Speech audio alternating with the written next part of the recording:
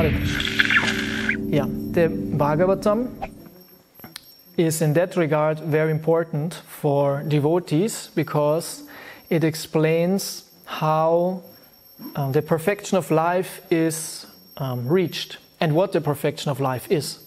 It's not just a philosophical book, what is the absolute truth, what is God. It explains to us how to attain Krishna, and it gives examples of those who achieved this most amazing goal. And exactly in this part of the Bhagavatam, and exactly this verses describe this perfection, as Prabhupada also said here in the purport. The perfection of yoga, therefore, does not terminate in voidness or impersonalism. On the contrary, the perfection of yoga is attained when one actually sees the personality of Godhead. This is the perfection. And here we hear about Kardama Muni who achieved this perfection, which is very amazing. He got the darshan of Krishna himself, and the Lord is very nicely explained. And Prabhupada said here in the purport also, this is not imagination. Because someone would say, nobody knows how God looks like, and more or less to really understand how good God looks, or let's say like this, you cannot really know, so you can imagine. Yeah, you can imagine. And in this tradition, they imagined God looking like that, and this was kind of their imagination. Because actually God has no form, and maybe he can take on any form he likes, or just imagine what you want. And Prabhupada makes this point very clear, that this is not imagination, that this is actually the form of Krishna, his eternal, true form, which is not coming from anything. And Prabhupada mentions here in this purport the Brahma Samhita, Chintamani prakara sadma sukalpa vriksha lakshavriteshu surabhira vibalayantam Lakshmi sahasa shatasang brahma sevyamanam govindam adipurusham tamahang bhajami, which is a verse which describes the spiritual world, and the Shastra actually descriptions of the eternal reality. The scriptures are descriptions of the eternal reality. They are not imagination by some very poetic and very intelligent writer. No. In the first canto, Srila Prabhupada refers to a so-called Vopadev. Maybe you remember, it's in the first chapter in the first canto, who was assumed by some to be the writer, the compiler of the Bhagavatam, a so-called Vopadev. There was a Vopadev actually. This is not just some imaginary figure, but he's not the writer of the Bhagavatam. And Prabhupada says that this is just modern understanding, and they try to find, they want to reconstruct how the Bhagavatam and other religious texts were created, how it came about, and they can never accept the transcendental source because this is too far for them, this is not scientific, and so they have to explain it in material ways. But Prabhupada says it clearly, no Vopadev wrote the Bhagavatam. It was Vyasadev, as described in the Bhagavatam. So and Vyasadev himself had a vision of Krishna, as we hear also in the first canto. When Narada Muni instructed Vyasadev, write the Bhagavatam, he went into meditation. He sat on the Saraswati river, he did some austerities, and then also, in the culmination of his austerities, he had darshan of Krishna. And he saw the Lord, and he saw the material energy standing behind Krishna, and she was kind of ashamed. Actually, the material energy personified, she was kind of ashamed because she has to do this so-called unthankful task to put everyone into illusion. And she was standing behind, which also is significant, meaning that Krishna is in front. Krishna controls Prakriti, and Prakriti is not the producer of Krishna. Krishna controls Prakriti. Maya Prakriti, what is the verse? Maya Dakshena Prakriti, Suete Sacharacharam, Hetuna Neakantia Jagat Viparivartate. He oversees Prakriti, he controls Prakriti. So back to this Brahma Samhita shloka, where this Chintamani Dham is described. Chintamani is the spiritual energy. Prabhupada also translates it sometimes as touchstone or as spiritual element. And in the spiritual world, everything is built out of this Chintamani, which means everything there is spiritual. Not like in our world where everything is material, temporary, everything has a cause. In the spiritual world, nothing has a cause. It's the causeless world. It's a spiritual world. And there Krishna is in the center, surrounded by Sahasra Shatta Sangbrahma Sevya Manam, by the thousands of Lakshmis who are actually gopis, right? And they are serving him with great awe and reverence and with love. And what else is there? There are many trees, wish-fulfilling trees, kalpa vrikshas, and surabhi cows. And this is the highest supreme reality. And this is already fixed. This is not imagination. This is not some... It's actually a wonderful idea. Just from a material point of view, it would be a very nice idea to envision God like that. In one sense, if someone... This is a very nice vision. But it's not an idea by someone. It's reality. Yeah. And it conforms in that sense to the highest aspects of aesthetic. What could be more beautiful than that? So, and in the Brahma Samhita also it said, Ishvara Parama Krishna Satchidananda Vigra Nadir Adir Govinda Sarva Karana Karanam. Yeah, so Krishna does not have a cause. He's the cause of all causes and he is the beginningless beginning. Even Aristotle, who was a disciple of Plato, who was a disciple of Socrates, so they have also some parampara there. Aristotle also, he was arguing for the existence of God. And his argument was, it's a so-called cosmological argument, that God is the unmovable mover. He said there has to be someone who moved everything. And he has to be unmoved, because if he is also moved, if he has also a cause, we would never be able to find the answer to these questions, because you would end in a so-called infinite regress. Yeah, if you want to understand what is this, and if you have to always understand it via the cause, and the cause as a cause, you will never find out what is this. It's called infinite regress. Is that there must be an immovable mover. And the same we have in our line of the Brahma Samhita, when it said Anadir Adir. It's called the beginningless beginning. Krishna is the beginningless beginning. He has no beginning. He has always been there. There's no time when he was created. And this is already an amazing aspect of his, that he has always been there in the spiritual world. And at times he shows himself in the material world. That's me. Here I am. And if we wouldn't do that, we would go on speculating and being in ignorance forever. Yeah.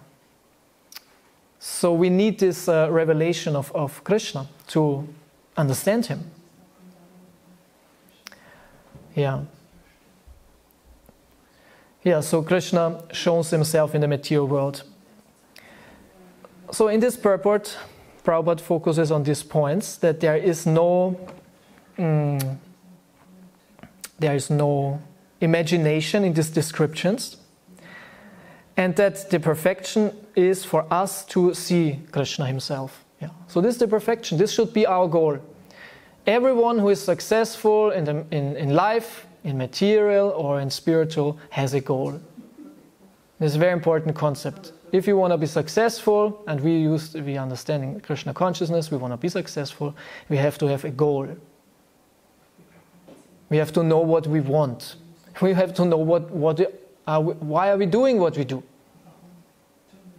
It's actually said, people who are, what was it? I heard a number recently, but out of, what was it? Only 4%.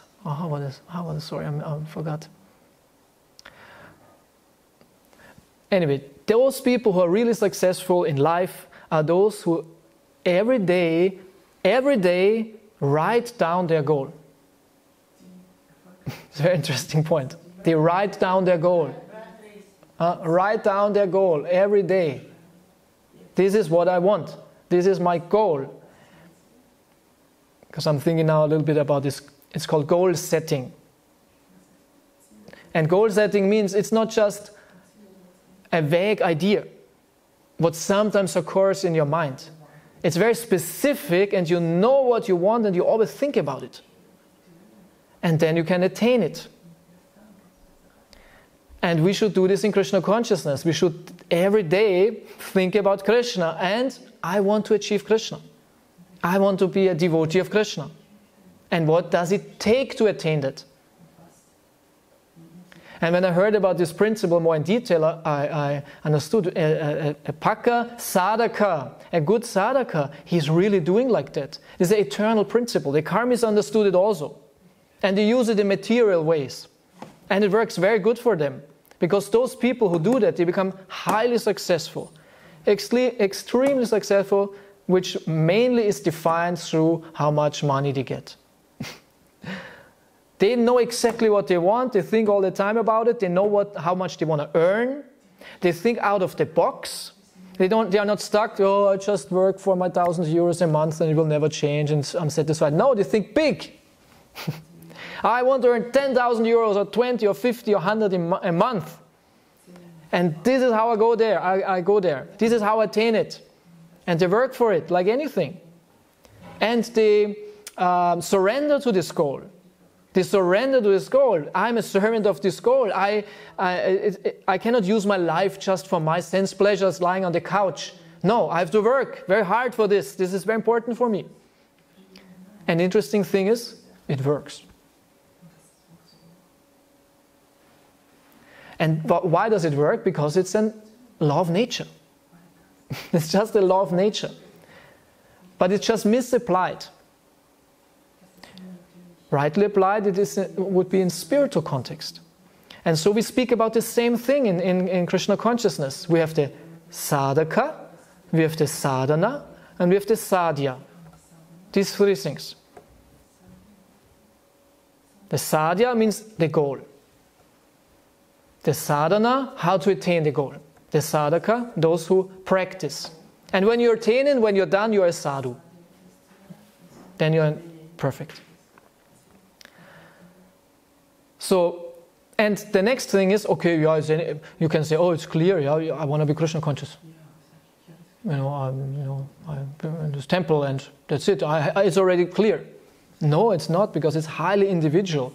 And it's not some idea which is put on your head. Yes, in the beginning we learn it, we get it in our head, but then it should become our own goal. I really want that. It's not just, yeah, because it's written in the book and I do because the others do. No, it should become our idea, our goal, our desire. This is what Krishna consciousness is. And then it becomes very effective. In the last lectures I spoke about this. To become a conscious, what am I doing in any situation, especially when we start chanting our japa. So often we just do it because it's japa time. Now it's japa time, everyone sits down or walks around, runs around like crazy, sticker flying. I'm like a race here, huh? Who's fastest around Tulsi? Laps, we take time, huh? Who's fastest? Yeah. We are very unconscious very often in many things we do. So success means to become conscious of what you're doing and apply your desire. So, what I want to... and the other principle we have also is Sambandha Abhideya Prayojana. We always hear about this, Sambandha Abhideya Prayojana. Prayojana, again, is the goal, what you want to attain. Yeah? Abhideya is the practice, what you do to attain the goal. And Sambandha is the knowledge, Sambandha Gyan. Sambandha means what links you, what connects you to this topic, yeah, or to this goal. But it's only the theory. Sambandha Gyan, knowledge. Yeah, so when I want to go from here to Munich, yeah, so Prayojana would be Munich, the highway would be Abhideya and the driving of the car. Maybe you walk, but most of the time I prefer riding the car. And Sambandha Gyan would be study the map or put the dates, put the information in your GPS. Understand how to get there. And then you, with the goal, Munich. Yeah. So in Krishna consciousness, we should, and with time it will become more and more specific. In the beginning, like in the army, everyone does the same. There's like the Grundausbildung. Yeah, Grundausbildung. Everyone learns the same, and then you become more specific. Or in university also, or in school. Everyone gets a general education, and then it becomes more and more specific. So in Krishna consciousness also, we join the temple, and there's like Bhakta program. Everyone learns the same thing, and with time it becomes more and more specific, and it should become more specific, because Krishna consciousness is highly individual and personal. Yeah, we are personal movement, meaning everyone should really want it because they want it personally, and they know what they want. How do I want to serve Krishna? How do I want to serve Prabhupada? Also with our talents, this should be also taken into account, and then becomes very enlivening, because you're engaged in a devotional service which you like, which you can do, and where there's success, there should be also some success. If you go out every day on book distribution and distribute no books for 5 years, to do that needs a lot of Krishna consciousness. This is very success. If you can distribute 5 years every day, 8 hours, not a single book, that means a lot of Krishna, a lot of detachment. Most of the time we cannot do that. Who could do that? So unfortunately, we need some success, some reward. And Krishna is kind, he does that. Yeah? And Krishna wants that. Krishna wants to reveal himself, but we need to know how it works. We have to practice the proper bhakti. Because Krishna is just waiting to show himself, like to Kardama Muni. Krishna is waiting for every one of us to finally engage with him in a personal relationship.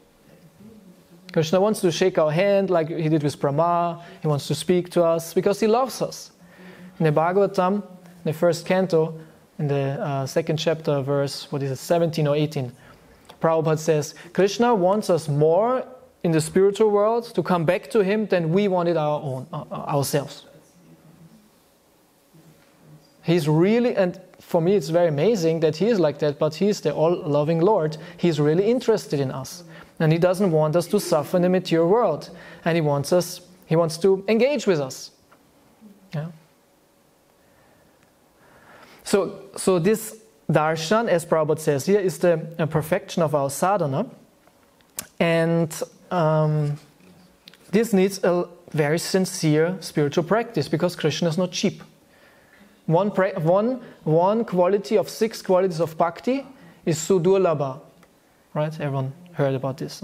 Bhakti has 6 qualities. Kleshagni, Shubhada, Mokshala Krit, Sandrananda Visheshatma, Krishna Karshini, and also Sudurlabha. And Sudurlabha means it's very rare and it's rarely attained. Sudurlabha, right? Adurlabha. Dur means difficult, labha means attaining. Su, very, very difficult to attain. Because bhakti is the power which controls Krishna. And Krishna doesn't give it easily to anyone. We speak about pure bhakti, pure devotion. Some bhakti, he gives, we are practicing bhakti, there is something, but pure devotion, he gives rarely, because we have to be qualified for that. And how to become qualified? Through very sincere spiritual practice. Yeah. Kardama Muni, he did 10,000 years of austerities. Of course, you can say, oh, it was in Satya Yuga, it's like very short amount. Okay, but still, he lived, people lived 100,000 years at that time, so 10,000 years already 10% of his lifetime. So for us, that would mean 10 years. 10 years of austerities, but fixed, He knew what he wants, the goal was clear, he was completely determined. And then in this perfection, he got the darshan of the Lord. Yeah. There's another verse in Brahma Samhita. Premanjana churita bhakti vilochanena santasa deva rida yeshu vilokayanti yang shyama sundaram achintya gunaswarupam govindam adipurusham tamahang bhajami. Where it said that the devotee whose eyes are tinged with the salve of, or balsam of love of Godhead, ointment, ointment of love of Godhead, prema. When they said prema, he sees Shyama Sundara, beautiful, dark complexioned Lord, in his heart. Yeah. And in another verse from the first canto, I forgot the Sanskrit, it was spoken to Vidura, and he said Vidura was praised being a person so powerful that he can transform any place into a holy place of pilgrimage. He was so powerful, like Prabhupada also.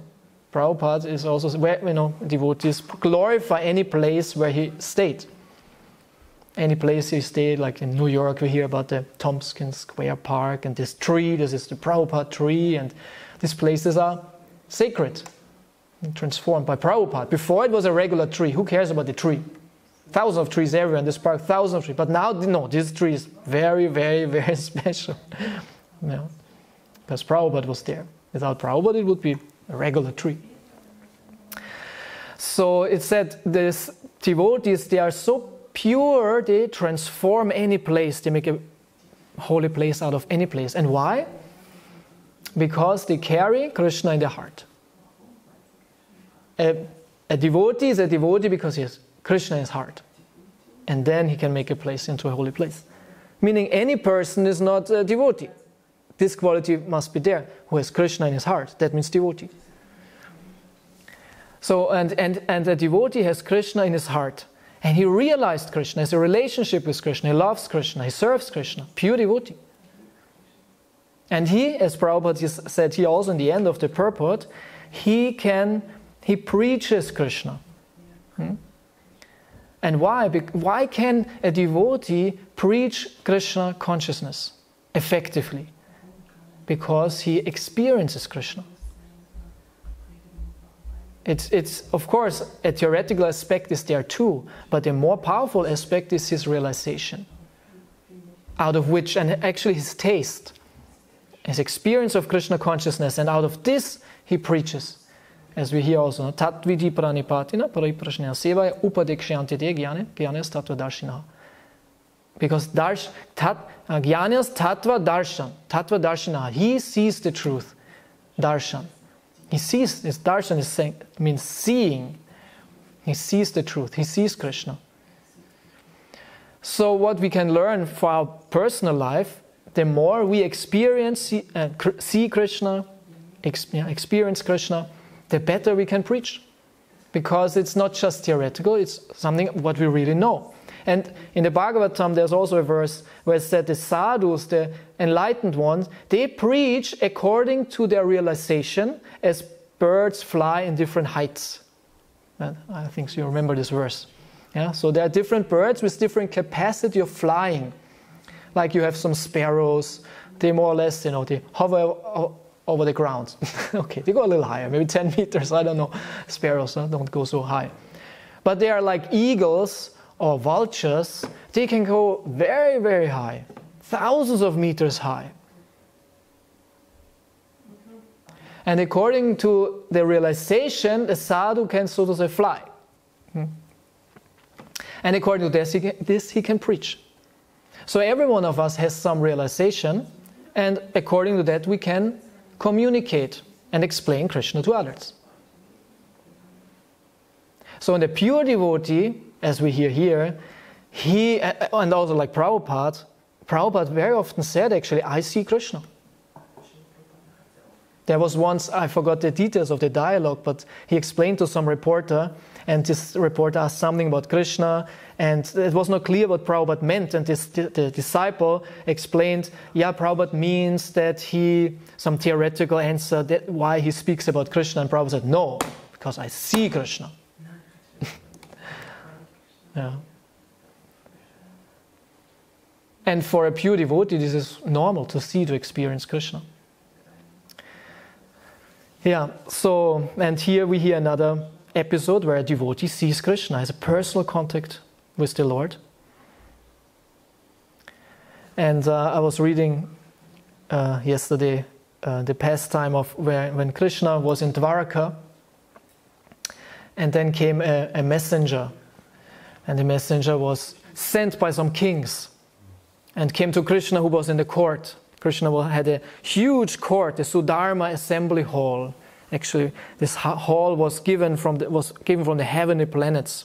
Dwarka was most opulent city, and in the center, I don't know if it was in the center, but the place where Krishna met every day with his council and the other members of the Yadu dynasty. It was called Sudharma Assembly Hall. And every kingdom has in its main city assembly hall, where the ministers come together, the kshatriyas, and many things are happening there. Krishna was sitting in this hall, surrounded by his ministers, Satyaki, who was his general, or Uddhava was there, and Vasudeva was there, and Ugrasena, who was like the emperor, was there. And suddenly a messenger came into this assembly and brought a message by some kings. And the message was more or less, please, our dear Lord, save us. We are captured by Jarasandha, who was a very powerful kshatriya. And he treats us like animals, and he wants to sacrifice us actually to Kali. And many times you defeated him already. One time you ran away from him, but yeah, this was just your pastime. So please save us. And then they also say, a living entity in the material world is completely condemned to be in ignorance forever, bewildered by your Maya. And we need your appearance as an avatar in this world to diminish, to take away this illusion. And we are now kings in corpse-like bodies, they said. Corpse-like bodies. We are like zombies, huh? Corpse-like bodies. Convinced, oh, we are kings and we are the rulers of the world. Yeah. And then Krishna wanted to act, actually. He wanted to liberate all these kings, but then suddenly Narada Muni came in. And Narada Muni was described as being, as here also Krishna has explained, described as being effulgent like the sun. Also Narada Muni was effulgent like the sun. And a very interesting detail, he had hair like golden sun. Because we always see Narada Muni with black hair, but there was said Narada Muni has golden hair. Golden hair. And Narada Muni said, oh, Hare Krishna. And Krishna received him. Very often Narada Muni comes in. And then Krishna actually asked him, how are the Pandavas doing? Krishna asked him, that was the first question, he was interested, how the Pandavas doing? And Narada Muni said, yes, King Yudhishthira desires the sovereign rule over the whole world. And you wonder, Yudhishthira has a desire, he wants to rule the world, be emperor of the whole world. He said, yes, he wants to rule the whole world, he wants to make a Rajasuya Yagya, and he wants that you come to this Yagya to be celebrated as the greatest personality of the world. And when I was reading this, I thought, this is interesting. He wanted to be the king of the whole world, but he wanted it for Krishna. And then I thought, this is interesting. We should also be, not we, some of us who is qualified, not me, but some of us should be the king of the whole world. For Krishna, the Kshatriya was a representative of the Lord, and he was seeing himself as a servant of the Lord. And there should be a divine government which represents Krishna. And Krishna wants that, because Krishna arranged the whole battle of Kurukshetra that Yudhishthira becomes the king. He wanted him to become the king. Yeah. So, and then he said, okay, what is not, and Krishna didn't want to go to the Rajasuya Yagya actually. He said the Yadavas, they prepared already, and Krishna wanted to save the kings. But then Krishna turned to Uddhava and said, what shall we do? We have here two missions. One is to save the kings, one is to go to the Rajasuya Yagya. And then Uddhava said, my dear Lord, this is so bewildering for me, not to find the answer to this problem. For me, it's bewildering that I know you are the Supreme Personality of Godhead, but you ask me for advice. This is very bewildering. That you put us all in illusion here, playing the role of a human being. So Narakriti, the one who acts like a human. It's the name of Krishna, Narakriti. So this is also interesting, that Krishna takes part in our social affairs, pretends to be one of us. And very often in the Bhagavatam, this is said by devotees. Also Queen Kunti, in her prayers to Krishna, also said, yeah, this is very bewildering. You pretend to be my nephew, but you are the absolute personality. Yeah. So, and then Uddhava had this solution. Of course, we have to kill Jarasandha, that Yudhishthira can do his sacrifice, so everything is done in one act. Yeah. So Krishna's pastimes are very... but why is Krishna doing that? This is my last point. Why is Krishna doing that? Playing the role of being like one of us. This is his pastime. This is his Leela. And he enjoys that very much. He himself enjoys it. He does it actually for our upliftment and even for our spiritual enjoyment. He plays a theater, more or less, that we become attracted to him. And he is a Leela avatar. He's Leela Purushottama. Actually, this is his name. Leela Purushottama. He's the supreme person who always plays pastimes. And this is not just that he does it in the material world, like the form of Krishna is eternal, but his pastime is also eternal. It's not that there is the border of material and spiritual world, and in the spiritual world he's God, and in the material world he has his leelas, and pretends to be a human, pretends to be a sage, pretends to be a fish or something like that. These pastimes are also eternal. They are also eternal in the spiritual world. So he wants to show us these wonderful pastimes that we become attracted. That we think it's way more interesting with Krishna than in the material world. Parang Tristvani Vartate. And my imitation of his leelas is very ridiculous. And we should just connect with him. And how do we do that? And absorbing our minds into the Leela Katha, becoming more and more inspired, and becoming out of this inspired to share with the others. And so this is how we go back to Krishna, to become Krishna conscious in this way.